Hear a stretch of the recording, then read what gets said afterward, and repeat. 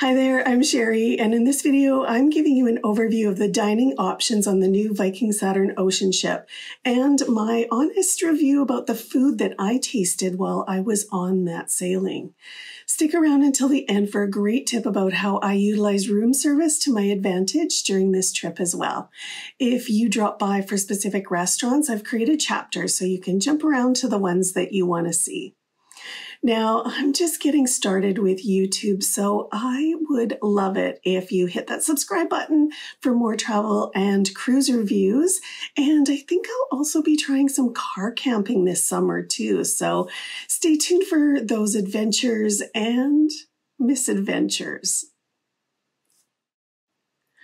Now, Viking has 4 types of ships: ocean, river, expedition, and Mississippi. But in this recap, I'm only talking about the dining options on their ocean ships.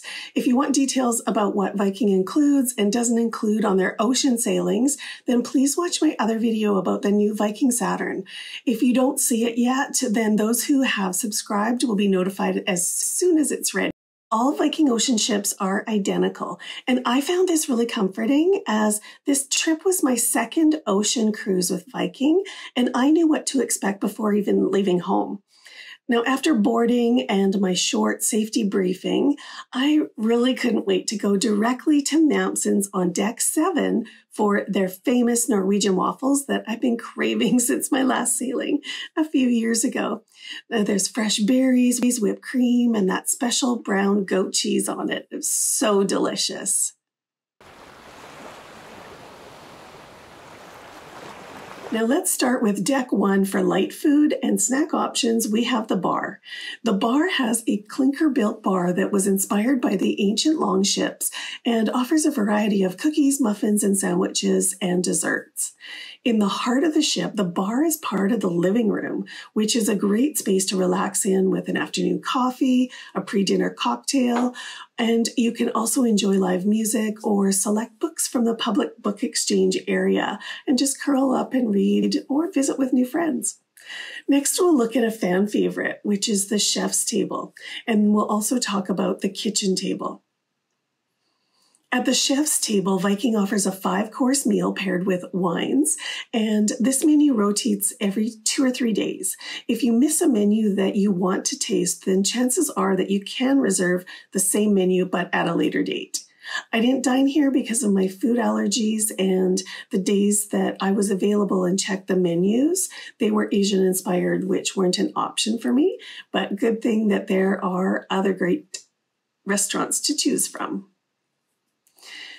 Now, I did speak to other people during the sailing who dined at the chef's table, and they raved about how amazing the food was and what a great experience they had. Now, if you want a fully immersive experience, then you'll love the kitchen table.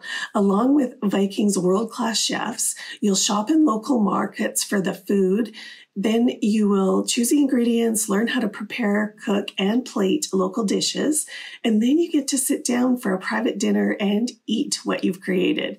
You have to be quick to make reservations here. I missed out, so it's something to look forward to for next time. And I will make sure that I book it ahead of time. This next restaurant is my favorite on the ship, so I ate there more than once. Manfredi's Italian restaurant. If you know anything about me at all, you know that I love Italian food, so it's obviously a no-brainer that Manfredi's is my favorite restaurant on the ship. I could have dined here more often, but I wanted to try some of the other restaurants as well. Now, I dined in the private dining room twice with a group of new friends, and it was a great place to have conversations without the background noise of a busy restaurant. We had our own waiter who did a fabulous job managing all of us with a big smile on his face, and he must really enjoy his job because he did a fantastic job at it. Now, let's take a look at some of my favorite dishes from Manfredi's. I don't speak Italian, so I'm going with the English versions of the names of these dishes, and I think I'm going to sign up for Babbel and learn some Italian before my next trip to overseas. If you want to join me on this learning adventure, check the description below for a link. We started out each meal with a variety of breads, then appetizers, mains, and desserts. And the first dish that we'll take a look at is fried calamari. And it has crispy parsley and garlic lemon aioli with it. This was so delicious, and if I didn't know that I had more food coming, I would have ordered another one. So next we have the caprese salad with buffalo mozzarella, fine ripened tomatoes, basil, and olive oil. And the tomatoes were so flavorful, and they tasted like they had just been picked minutes before. It was amazing. Next is fried dumplings, which is a warm fried dough with lardo, gorgonzola, and prosciutto. And as you can see, I love seafood, so it's no surprise that I ordered another seafood dish of a selection of grilled fish and seafood. If you're not drooling already, then maybe this will help. Homemade pasta filled with bolognese, parmigiana, ricotta, and thyme with a porcini mushroom jus. Now, just to be clear, I didn't eat all of these dishes in one meal. It was over multiple dinners. Next, we have chicken parmesan. The chicken was lightly breaded and topped with tomato sauce and mozzarella cheese and some fresh peppery arugula. There's a nice selection of desserts for those with a sweet tooth. I opted for the ice creams and sorbets with a variety of flavor options. I just noticed limoncello in the menu. I hadn't tried it before. I spent some time in Italy last year and tried limoncello for the first time, and it's now a favorite of mine up there with Aperol Spritz. The menus in all of the Viking restaurants are clearly marked, which is vegetarian and gluten-free. And if you have other requests like I do, they do their best to accommodate all dietary needs. Other options for appetizers in Manfredi's are tuna, carpaccio, and grilled eggplant. They offer two soups, zuppa alla toscana, which is cabbage with rustic bread, pancetta and anchovy oil, and zuppa del casale, which is rustic farmer-style farro and bean soup with fresh herbs. More pasta options are linguine and shrimp, pasta with potatoes, green beans, and pesto, and spaghetti carbonara or bolognese. And I had the bolognese for room service, so you can check that out in that section. Gorgonzola risotto with fresh shaved truffles, and potato gnocchi with mozzarella sauce. There's also a chef's pasta special and fish special to ask your waiter about. Now, main course has other delicious options to choose from as well. Neapolitan mussel soup, which is mussels, octopus, clams, chili peppers, and parsley. And then there's pork rib, which is herb roasted black pork chop with porcini mushroom sauce and zucchini. And steak, thick cut ribeye coated in garlic oil, rubbed with porcini mushroom powder, kosher salt, brown sugar, and red chili flakes, and beef short ribs with polenta. And you can also order sides such as fennel salad, roasted potatoes, broccoli, and grilled seasonal vegetables.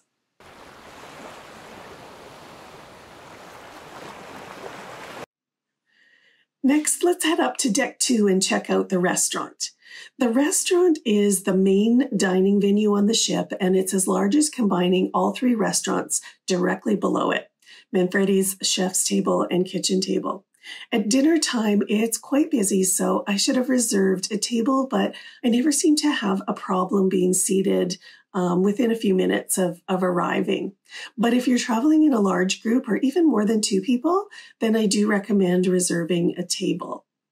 The menu has an always available section, and the rest of it changes daily and offers many dishes from regional cuisine as well as dishes, like I said, that are always available and cooked with locally sourced ingredients. Now let's take a look at some of my favorite dishes from the restaurant. The Angus New York strip steak was from their always available menu and was grilled to order. I chose Parmesan truffle fries and Caesar salad with anchovies as my sides. And you can choose from steamed vegetables, green beans, a baked potato, mashed potatoes, creamed spinach, or rice pilaf. The starter options are Caesar salad or tiger prawns, but if you want both, I'm sure they would accommodate you.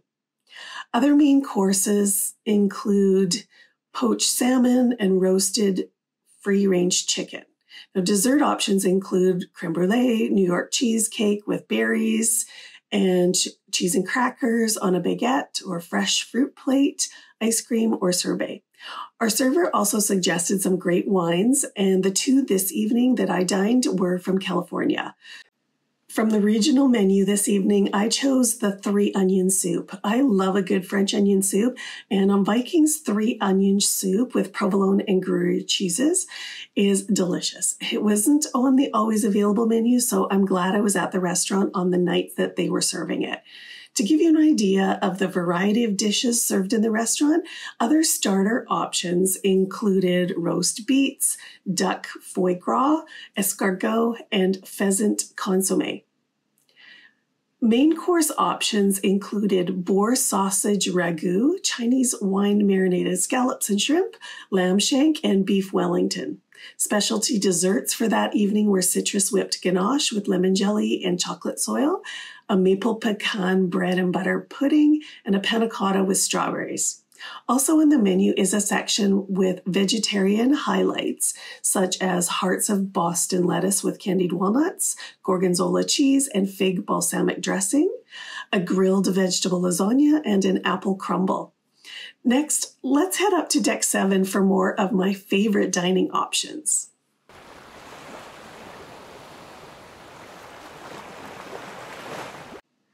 The pool grill is a great casual dining area with a limited menu of grilled options such as burgers and hot dogs, all made to order.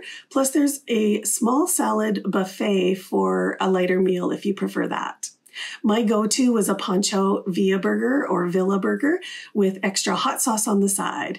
This is a black Angus beef patty with arugula, blue cheese, guacamole, spicy habanero mayo. By day 2 of lunching at the pool grill, the chef knew that I would be asking for extra hot sauce, and he had a bottle waiting for me. Other menu items consist of the Viking burger, which I had for room service, so you can see that in the room service section. Ultimate eggs burger with a beef patty, fried eggs, applewood smoked bacon, double American cheese, and sweet chili aioli. A grilled plant-based burger, which is an impossible burger with roasted bell pepper, avocado, pickled radish, and horseradish. And a cheesesteak sandwich, which is steak on a hoagie roll, provolone, grilled onion, sauteed peppers with fries. Classic drive-in hot dog with mustard ketchup relish and onion rings, seared ahi tuna with arugula salad, and Asian chicken wings with sweet chili sauce. Now, traveling solo is a great way to meet new people, and at the pool grill was a favorite place to do that. Enjoy a casual lunch with new friends and enjoy a drink in the sunshine with the roof open above the pool. It's so amazing. And they also use this area sometimes to show movies in the evenings. And on a good night with the roof open and watching a movie under the stars, that is so amazing. Next, we'll head to Mamsen's in the Explorer's Lounge, walking through the Winter Garden. I love spending time in this area of the ship under the wooden trellis. Winter Garden is inspired by the Tree of Life in Norse mythology. Most of the time, this area is empty and quiet, and the perfect place to curl up with a book and a drink. And just walking through here, I can feel the silence when the doors close behind me. It's almost like I'm sealed in a room in a vacuum. And each day you can come here and find afternoon tea. So don't miss out on this and book it ahead of time.